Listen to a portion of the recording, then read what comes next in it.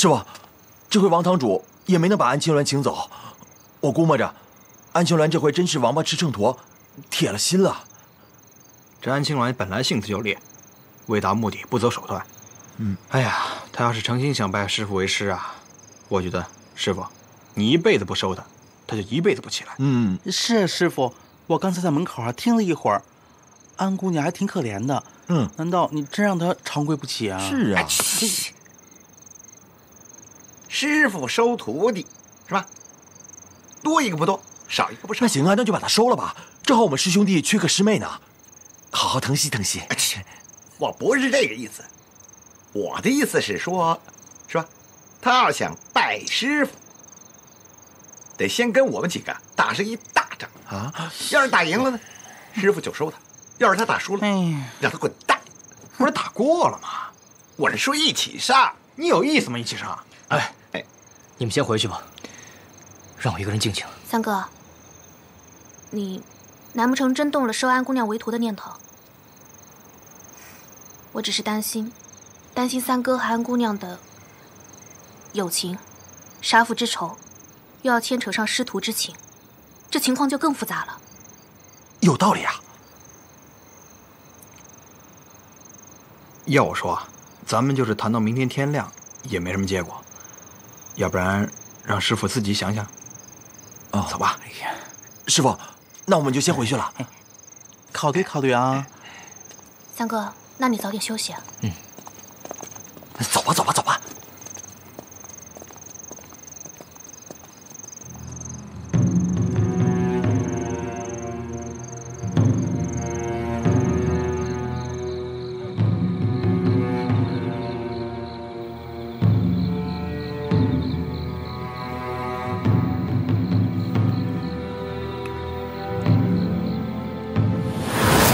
关你什么事啊？干什么？打的就是你！我打！给我打！是。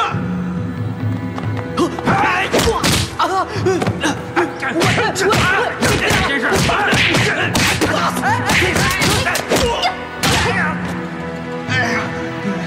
人多欺负人少，算你命英雄好汉。喂，怎么又是你啊？我也奇怪呢，算你运气好。要不是我，你又被打得满地找牙了。青鸾诚心向铁师傅学艺，恳请收录。姑娘，吃饭吧。啊，谢谢伯母。伯母真的很好吃。你喜欢就多吃一点吧。我从小母亲就去世了，所以啊，是伯母做的饭，闻起来特别的香。特别好吃，这姑娘这么可怜呢。多吃一点啊。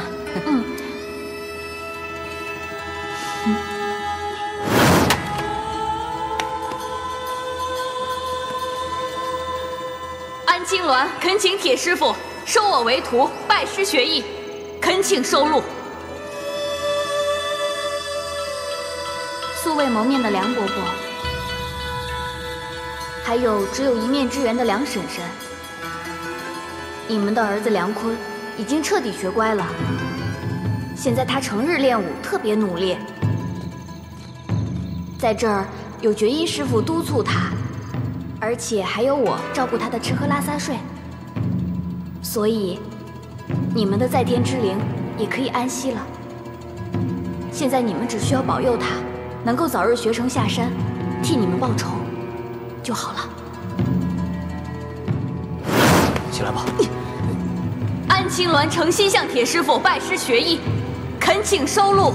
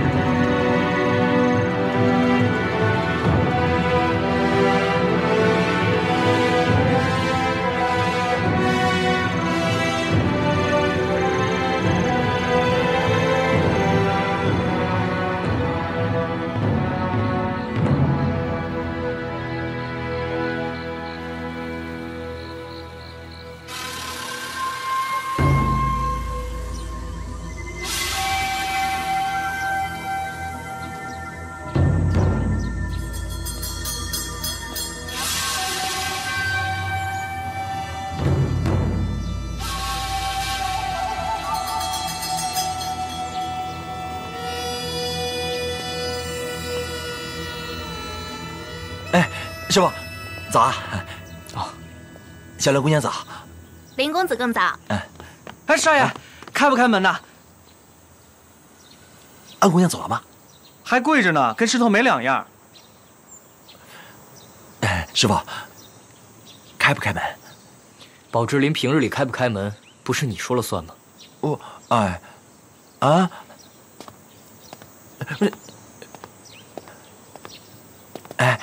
兰儿姑娘，开门吗？我这更不关我的事了。我做饭去。哎，少爷，要不咱们今天不开门了吧？开门！我宝芝林从来都没有不开门的一天。去吧。哦。阿水啊，你让厨房去做一些热的饭菜，给安姑娘端过去。去吧。哦，知道了。安姑娘在这跪了多久了呀？这不是汇丰堂的安大小姐吗？跪在这儿干啥呢？你昨晚干啥去了？这安姑娘在这跪了一夜了，全广州城的人都知道了。昨天晚上喝多了。这唱的哪一出啊？跟铁桥三拜师学艺呗。你看，那铁桥三没答应。他明着说了，说什么跟铁桥三学武功，然后杀了铁桥三，给他父亲报仇啊！如果是你能答应吗？那倒不一定。啥就不一定啊？你想，铁桥三不是傻子吧？对不对？他躲得了初一，躲不了15啊！我看啊，早晚得死在他的手里。我跟你说啊，你看这安大小姐长得多好看的。是。俗话说得好啊，牡丹花下死，做鬼眼风流。我看这铁桥三呐，一定扛不住，一定会收他为徒的。你想想，两个人一个青春，一个年少，干柴烈火，这天天一起切磋武功，我们就等着看好戏吧。你这人呢？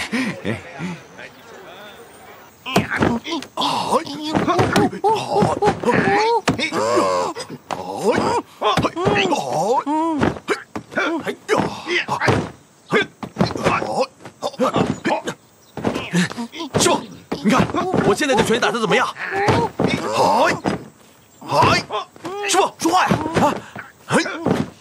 呀！你再去劝劝安姑娘嘛，让她赶快回去吧。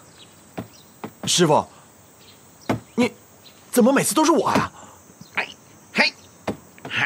为什么不是你啊？饭你都送去了，赶紧去。师傅，要不你让兰儿姑娘去吧，女人跟女人沟通，安姑娘的耳根子会软些。我不去，我不想再找安姑娘骂我。大师兄，要不这么着吧，你干脆把安姑娘娶回来得了。我不敢。阿闯，还是你去吧，再好好跟她说一说。别再嬉皮笑脸的，行，师傅，我就不信凭我林福成的3寸不烂之舌，死蛤蟆都能说出尿来会说不得安青鸾。等我。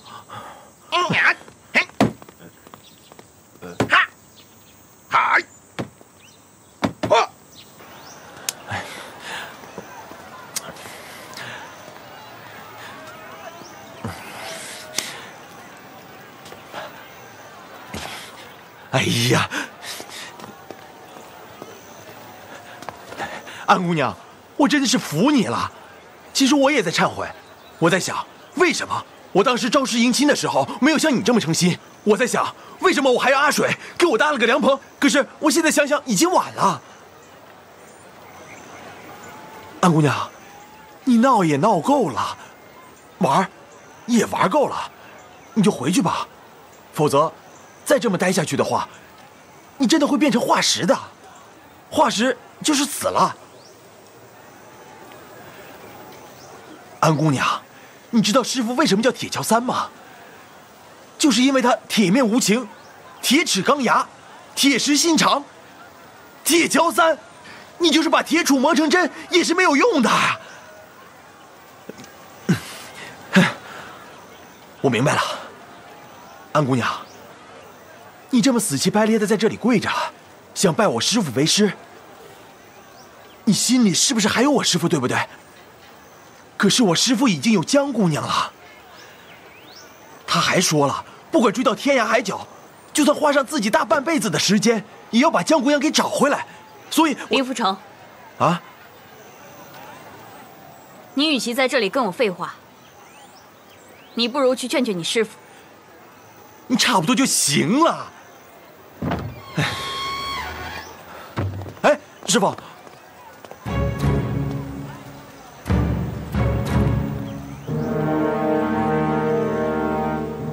我认了，你赢了。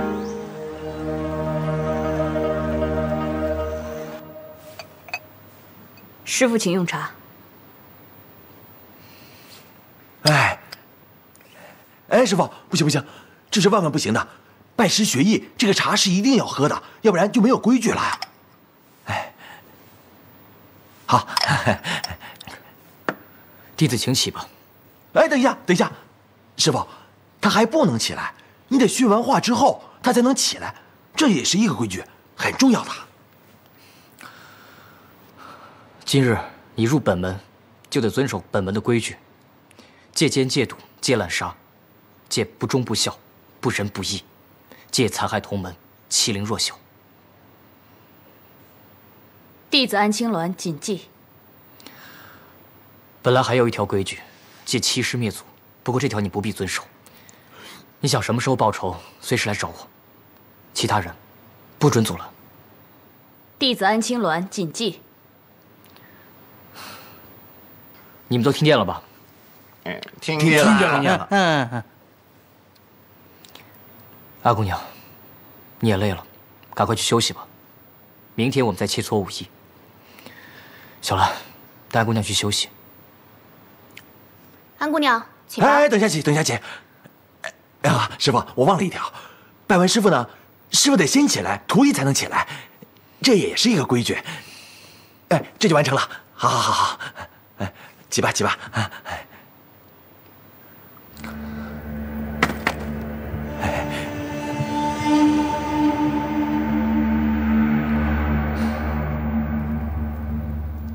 哎，师傅，我跟你讲一下，我以前拜过很多师傅的，学了很多规矩。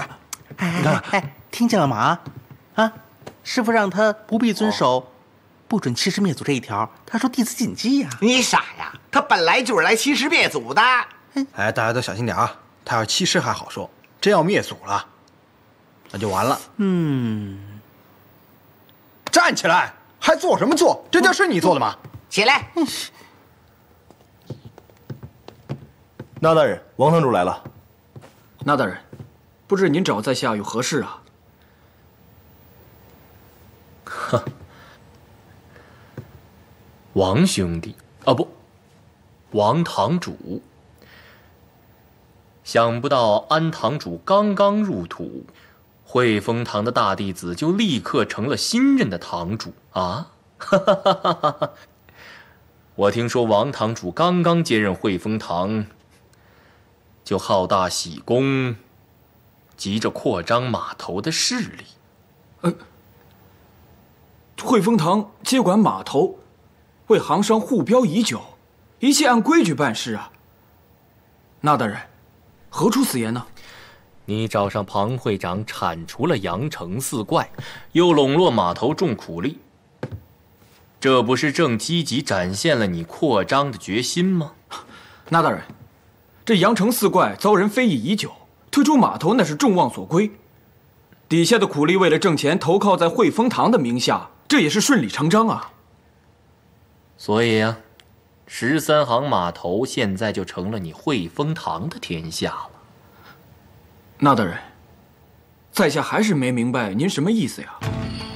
你们汇丰堂仗着坐拥码头的权力，扰乱了行商之间的卸货规矩。王彪，你该当何罪？那大人，你可别乱扣我帽子呀！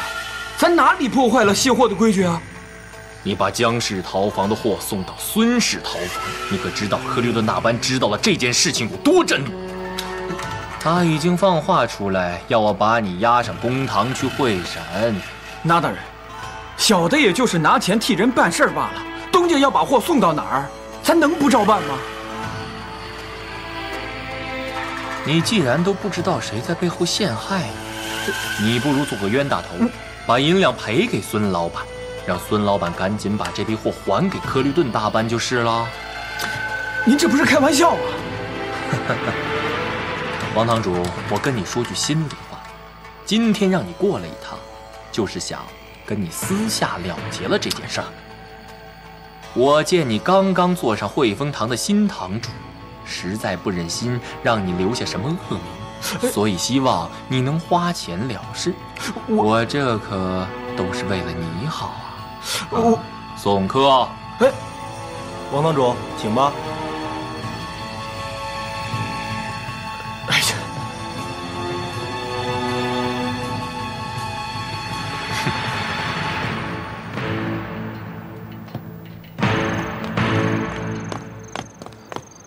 哦，老大，有人出来了。官府抢钱，比强盗还狠。我王彪算是认栽了。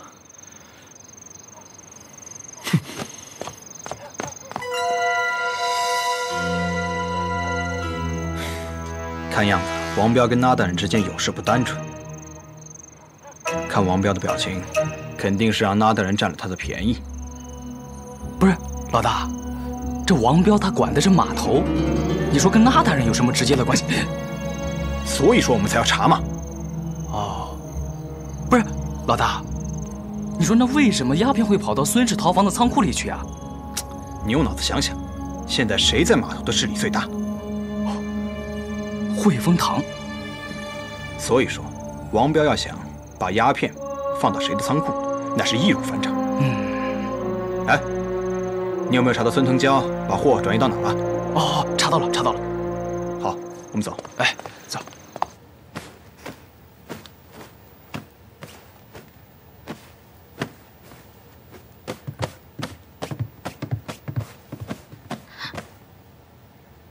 你在干嘛？你别误会啊，我什么都没干，是天冷了，三哥让我给你送床被子。我又没想怎样。哼，还是先解释清楚比较好，省得有些人这脾气一上来，不分青红皂白，先把别人打一顿。抱歉，那天是我气昏头了。安姑娘，既然我们现在同住一个屋，有些话还是先说清楚比较好。你我之间是井水不犯河水。再说了，要不是三哥安排，你以为我愿意跟你一块住？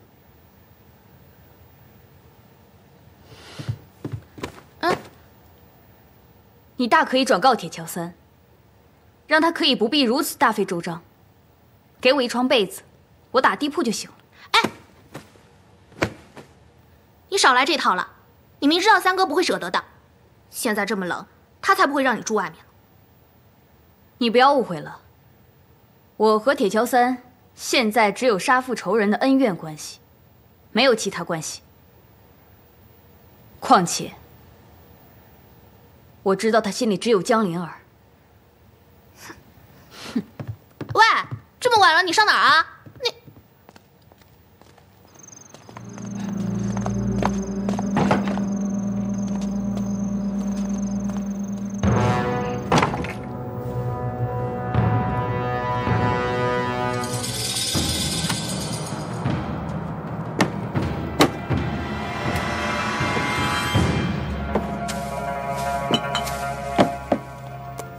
东西果然在这里。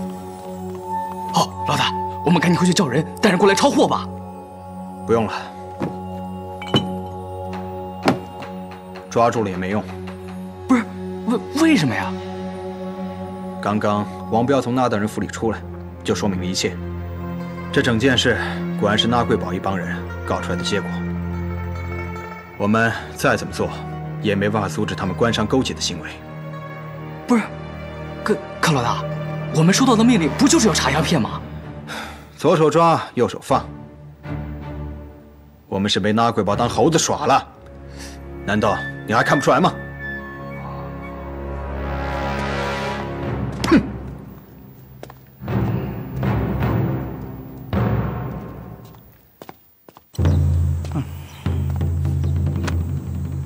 嗯，后脑，不许踢裆。开始。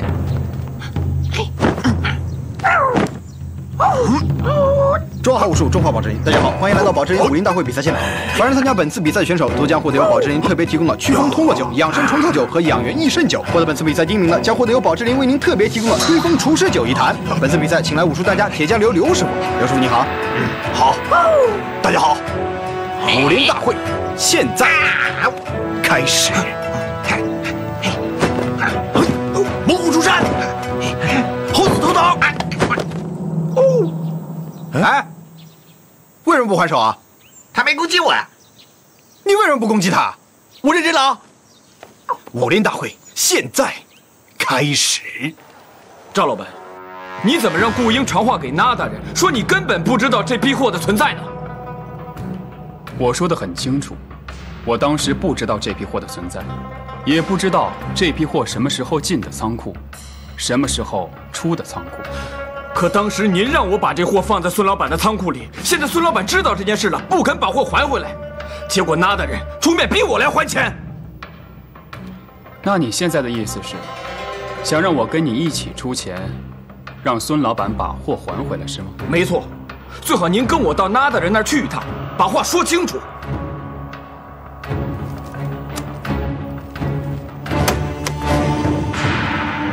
王彪。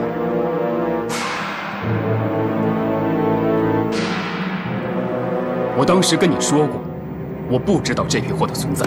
赵钱，你跟我耍赖，你在这跟我耍赖，你信不信我？有话好好说，想跟我动手，你别自不量力。豁出这条命也要跟你讨个公道！公道当然要。我还想问问你呢，为什么没有在孙腾蛟发现之前把我的货给我还回来？你现在是想把错安在我身上了？那我就跟你好好说一说。货我给你了，钱我也付了，于情于理我都不欠你的。为什么没有在孙腾蛟发现之前把我的货给我还回来？这是你的问题。王彪，现在出了事情，你跑到我这里来撒野，你也不看看你是个什么东西！赵钱，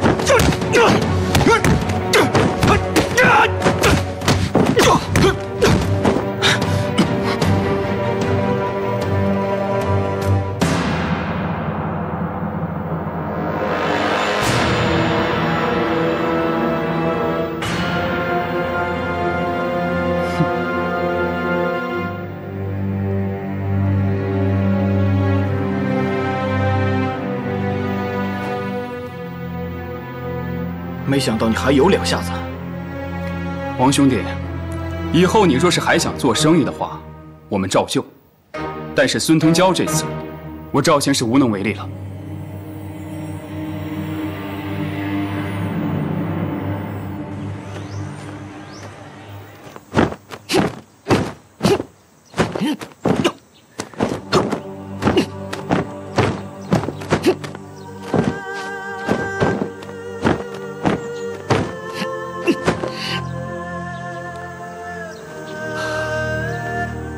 这就是虎鹤双形的基本拳法，重在培元固本，增强内力。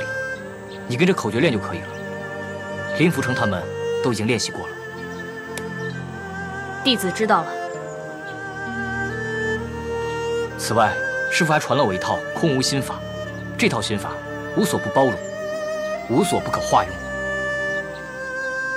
你要传我这套心法？当然要传。你和林福成、阳城四怪他们都要传。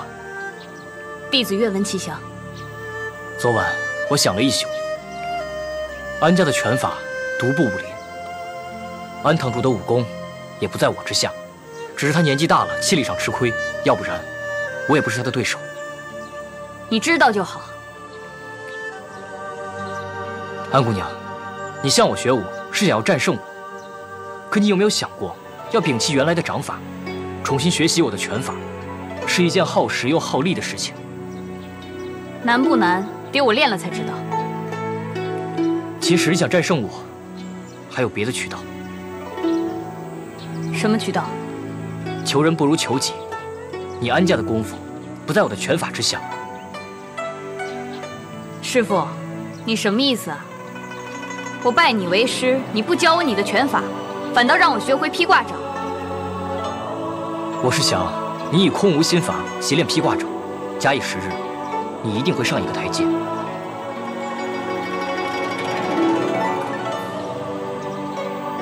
我一定会认真习练。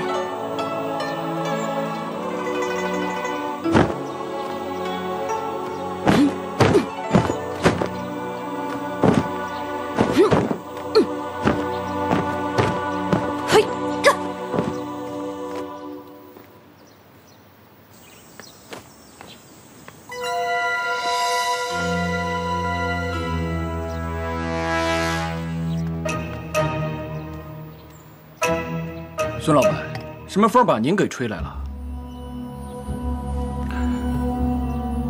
王堂主，怎么样？你跟赵老板谈的还算顺利吧？您是来看我笑话的吧？哎，这话说的，有话快说，没有就请离开。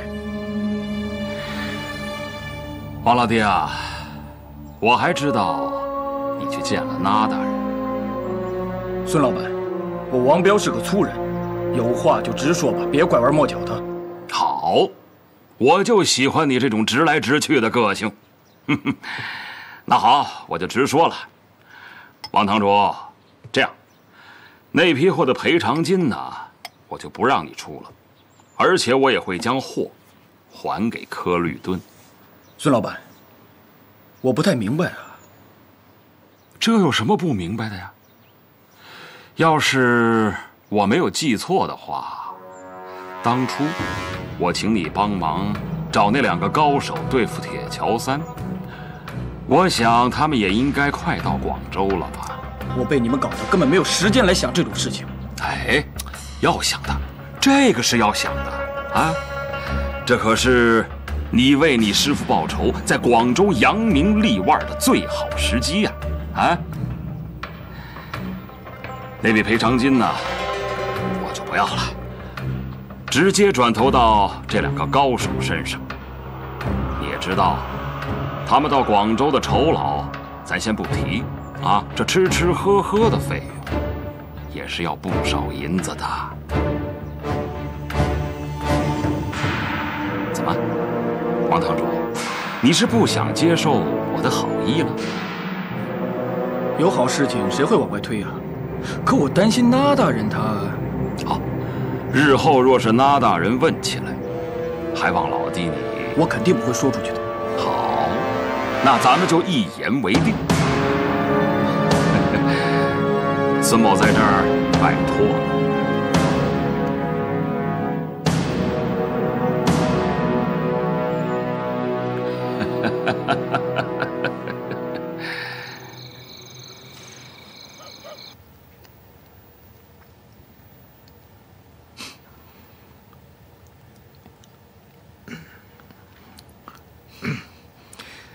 纪委，有什么话就直说吧，不需要这个样子啊。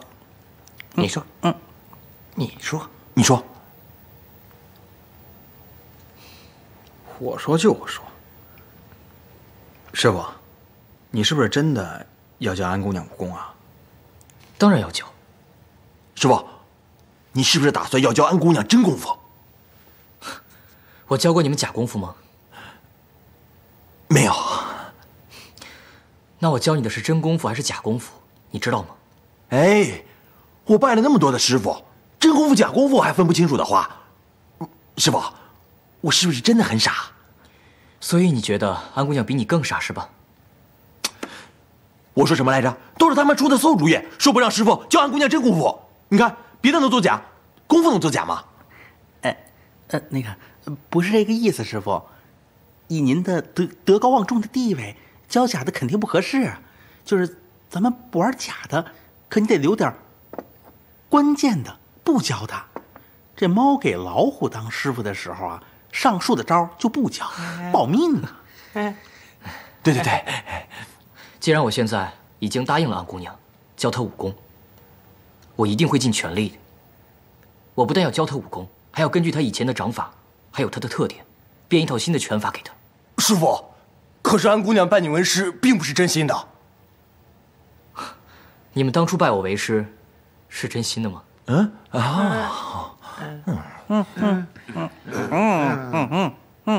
既然他拜我为师了，那我怎么对你们，就应该怎么对他，大家都是一样的。话这么说没错，我承认当初拜您为师是存了私心。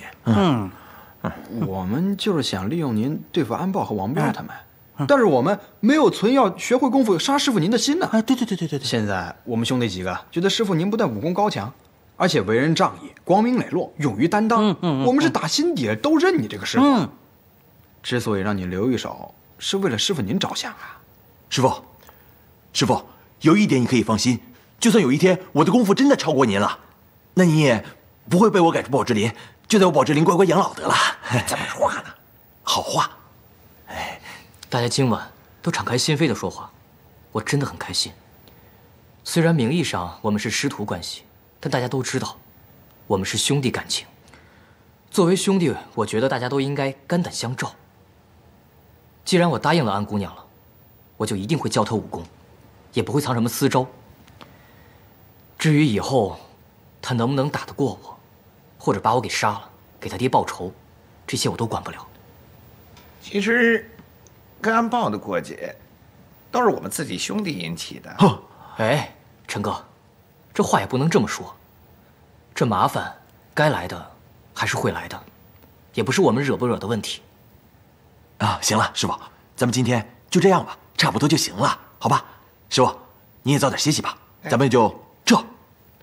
早点歇息啊！走。师傅，早点歇息啊！走。您早点歇息啊！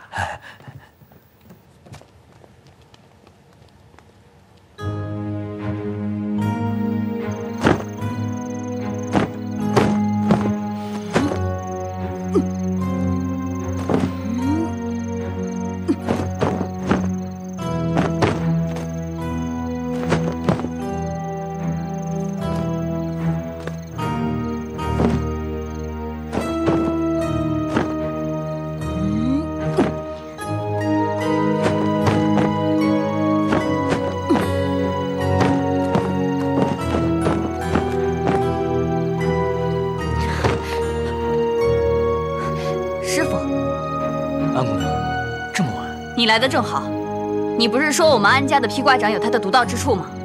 打好他更有赢你的胜算。那好，现在我演示一遍给你看。请您指点一下。嘿，嘿，嘿。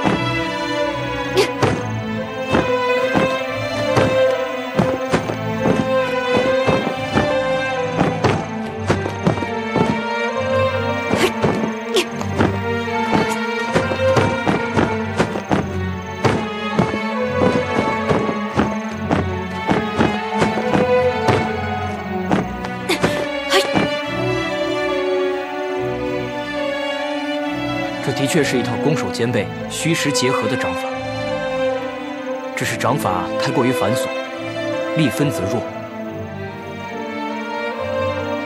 再来吧。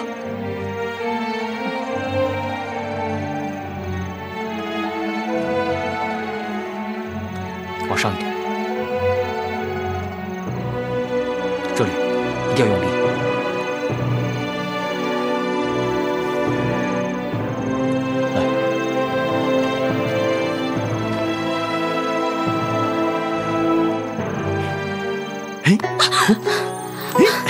我在这呢。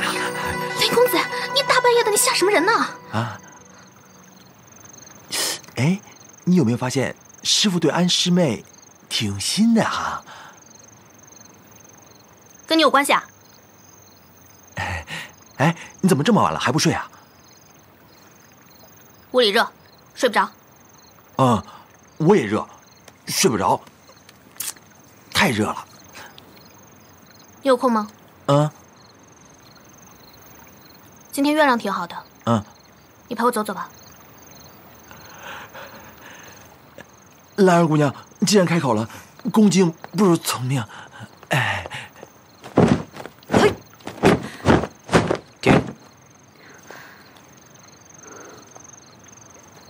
这个地方还是有些繁琐，看着。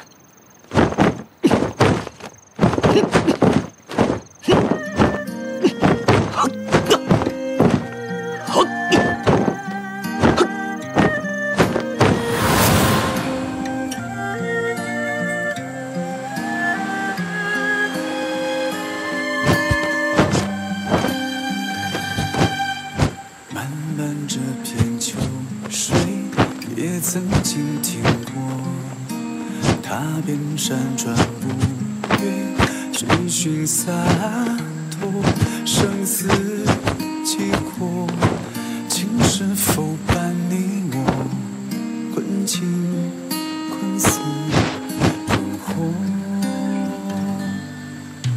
遥望一段秋水，一人憔悴过。宁愿相思苦醉，两行泪滑落。敲心愿，你是否也爱过？我要怎么去做？珍惜这一生，说好不分离。相爱这一生，爱化作细雨，绵绵的爱恋，跨越了时空，天地银河3世纪。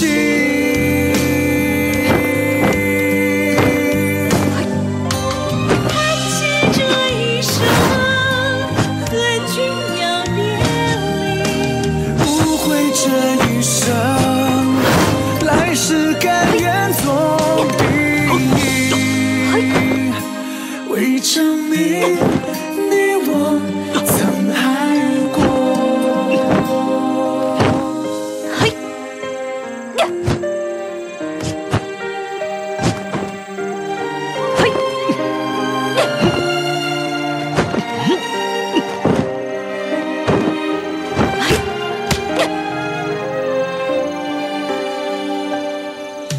牵过水晶珠帘，愁闷香归远。记得那年冬夜，瑞雪飞满天。不许愿，今生我等的缘，我该如何遇见？珍惜这一生，说好不分离。相爱这一生，爱化作细雨，绵绵的爱恋，跨越了时空，天地银河3世纪。大家今天是来拜祭安堂主的。叹息这一生，和君要别离。无悔这一生，来世甘愿做兵，为证明我来拜祭下就走。你我曾爱过。